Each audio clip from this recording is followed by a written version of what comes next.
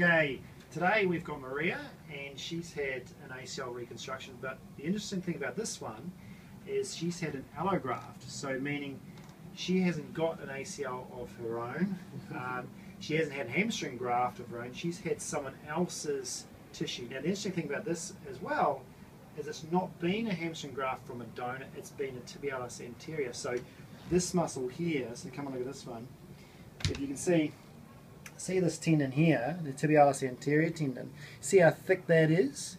So she's had from someone else's body, she's had that tendon grafted off like a dead person, if you like, and that has been drilled into her knee for her ACL rather than taking her hamstrings. And the reason they did that is because her hamstrings are not very big, so they're not very thick hamstrings, so if we grafted those hamstrings they wouldn't be thick enough to make an ACL, and so they've had to take tibialis anterior. Of course they don't want to take her tibialis anterior, otherwise she'll have foot drops, so they're taking a donor side, and that's worked really, really well.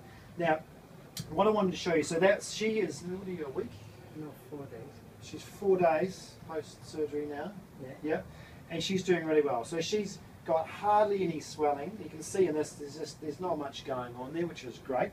She hasn't got full passive knee extension because we're working on that, but I can get passive knee extension with her with a little bit of a push, which is great. So she has got the mechanical ability of it, and this is where we go, okay, we need to get your VMO going. We need to get this working, get this switched on.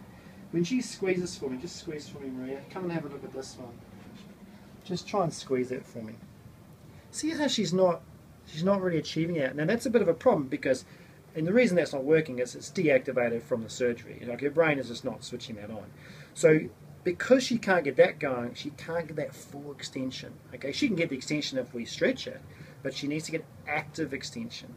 So what I'm going to do is sneak her into week 2 exercises and get her doing a VMO raise. Now it's very crucial that with this exercise we don't get her doing a straight leg raise because she's got a lag, so because she hasn't got full extension, if she tries to raise her leg she's going to get some shearing force through that knee and we don't want that. So what she's only allowed to do is do an extension by trying to push the knee down into the towel first. So just do that for me, Maria. Yeah, and then she holds that down and then she tries to raise the heel, and when she does that she's getting a lot more. See that tone there now? So we've got some tone in that VMO, which is way more effective than her just pushing it in. But it's done with caution. It needs to be making sure that she does not raise that leg up, because the first thing people try and do when they squeeze a quad is try and lift the whole leg off the floor, and that will put that ACL in jeopardy. So it needs to be done with good guidance about lots of pressure down and then trying to think about a little raise here. She doesn't even have to lift the heel, she just needs to make sure that that's switched on. You can look at that tone, that's great. Amazing. Yeah, it's cool. And then her flexion is really good, and it's quite surprising. She's obviously had a very good surgeon, Dr. Bro, because he's actually done some other surgery in there. They've had, you just bend your knee for me, Maria. When she did her injury, because of the impact of the femur into the tibia, and when she's torn her ACL, she's lost a little bit of cartilage on the tibia, so the surface of the tibia, and she broke a bit off and they had to take that out.